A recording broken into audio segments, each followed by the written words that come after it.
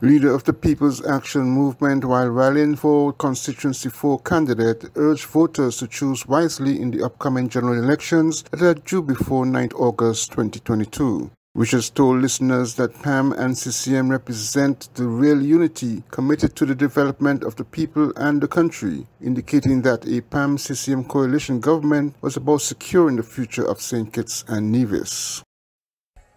On election day, I urge you once again to choose representatives with proven track records. Choose representatives whose agendas are people-centered.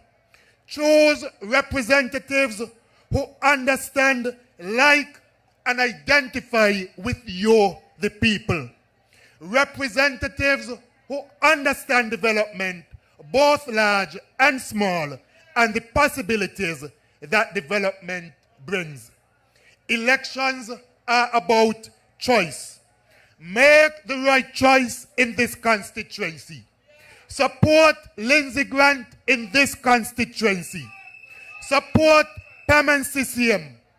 Support the real unity movement. Secure the gains. Support your today. Support the services that you want to guarantee for your tomorrow. The upcoming elections will have three major parties, PAM, SKNLP and PLP on St. Kitts, while on Nevis, the NRP and CCM will contend for federal seats.